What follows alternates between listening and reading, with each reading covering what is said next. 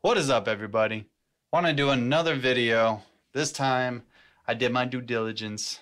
I had no idea until I read the manual about how to find the version I was in. So unfortunately, I did not have the most up-to-date Trackspacer. So therefore I removed all my previous Trackspacer videos. This one's going to be the more up-to-date one. So just to keep everyone up to date with what I have, I'm running FL Studio version 20.1.2. Now I'm going to use these two tracks. Fair warning, they do not sound good. It's just for an example. I have the green track, track 2, being like a drone. You see a very sustained waveform, whereas track 1, the purple track, is more dynamic. So let me let you listen to that. Again, sorry for how horrible it sounds.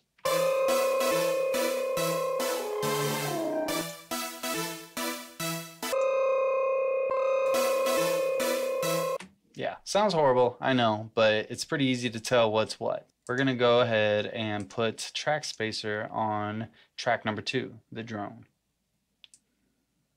And here it is.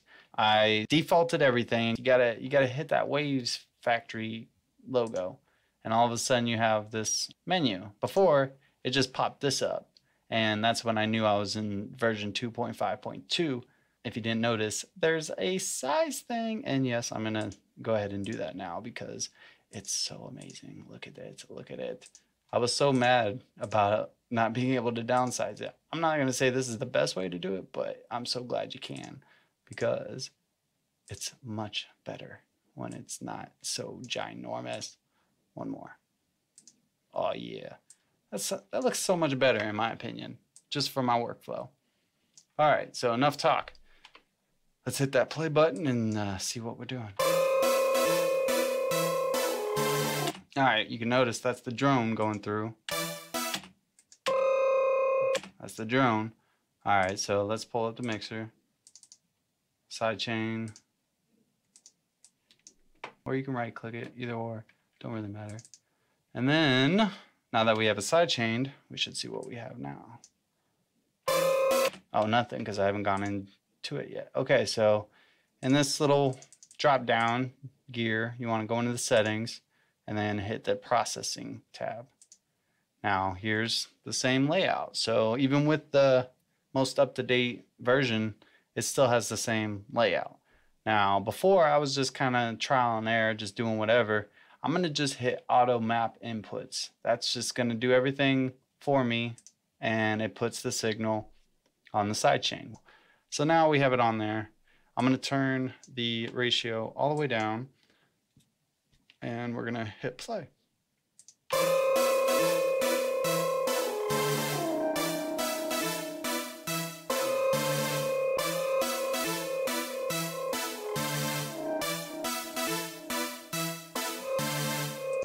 You notice it's really taking out majority of the drone, which is what it's supposed to be doing.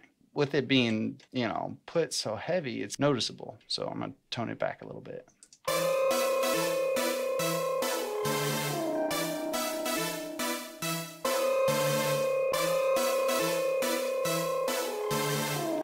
I'm going to do a bypass so you can kind of hear it.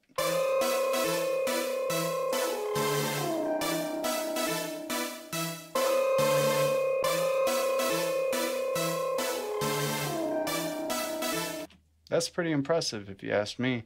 I mean, you can't hardly tell, but when you have it bypassed, you can tell that drone is just very, very prominent, and it's very loud, and it's very in your face. Let's hear it one more time. I'm going to play with these filters.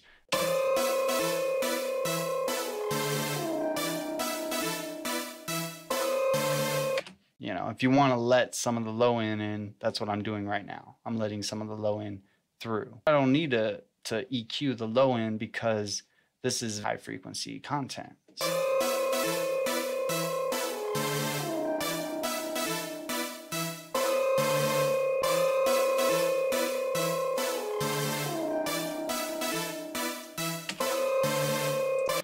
Very cool, very cool.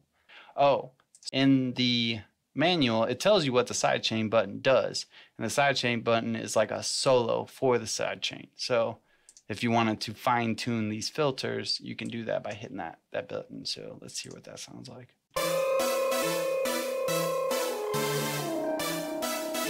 All right, so let's crank this. Yeah, maybe not that much.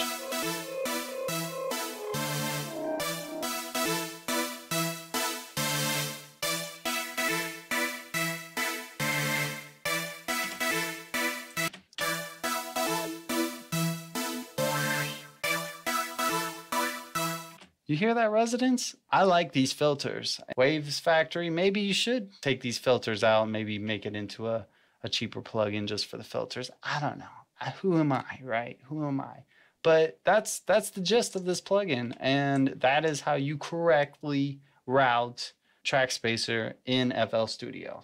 Thanks for watching. Like and subscribe. Later.